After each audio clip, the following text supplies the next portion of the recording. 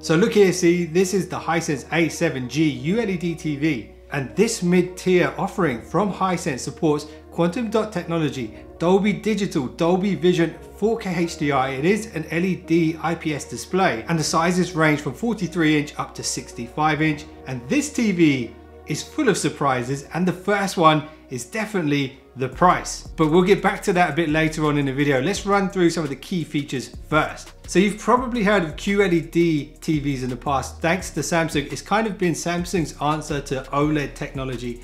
And essentially what QLED tech does is offer a broader spectrum of color. And in the case of the A7G, it can reach up to nearly 100% of the DCI P3 color gamut with over 1 billion colors. And it takes it even further with Dolby Vision, so it can achieve great peak brightness and really great details in the darker areas of the picture. And the A7G's display also supports high dynamic range. And the Hisense A7G really shows its colors when watching Dolby Vision content. For example, on Netflix, you'll really see how good it is.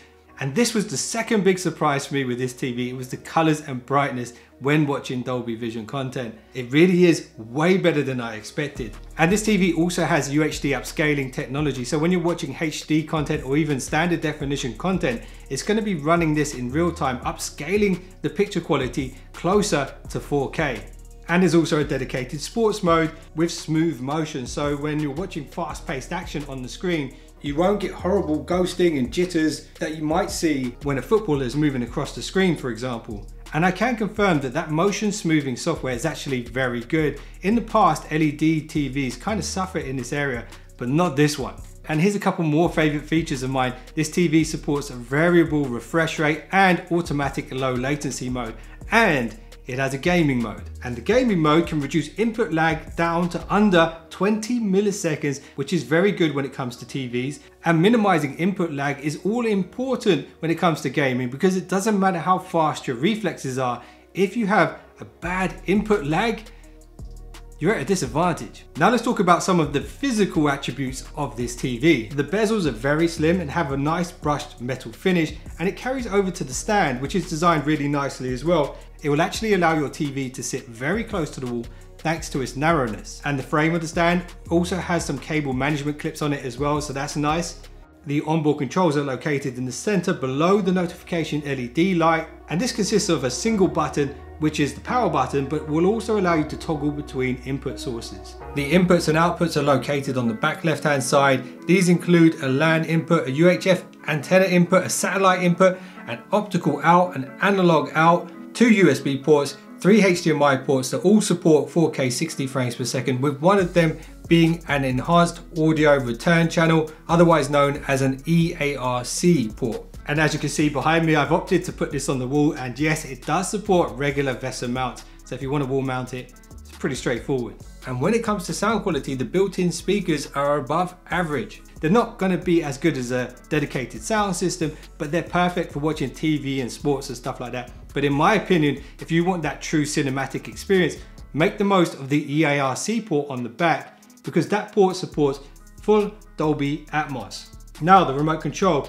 It's a classic style setup here with many dedicated streaming service buttons built in and a built-in mic. And this takes me nicely onto the user interface. So if you're familiar with Android TVs, this will look and feel very familiar to you. I've been using this TV for just over a week now, and I can tell you from my experience, the interface is very snappy in terms of load speeds. The way that it's laid out allows you to discover new content very easily and find your favorite apps very quickly and without too much scrolling around. And I really like how when you switch sources or streaming services, the TV will actually show you the input signals that it's receiving in the top left corner. The settings menus are easy to access and understand, and I do like the preloaded picture presets. And if you want that Samsung look, you can go dynamic, but my personal favorite is the cinema day setting.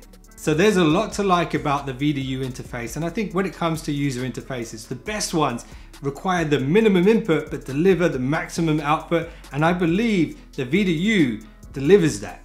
Again, this is surprisingly good. Now let's talk about the performance of the display itself that I've noticed over time. So my personal preference when it comes to screen technology is OLED. With that said, QLED definitely has its advantages, with the most obvious being the price, and the second most obvious is the brightness. And the A7G is definitely that. It's incredibly bright and incredibly vivid. And if you're a fan of how the Samsung QLEDs look in the showrooms, you will love the Hisense A7G. Not only because it uses similar display technology, but also because you can pick one of these up for a fraction of the price. And I've tested this display out with so many different types of content, and one of the areas that impressed me the most was gaming. The HDR makes everything visible in darker scenes, and the details and the highlights are insane. And gamers will know frames win games, and that 20 millisecond input lag is definitely an advantage, and it's especially noticeable when I compared it to my other TVs. Another strong suit for the A7G is the colors.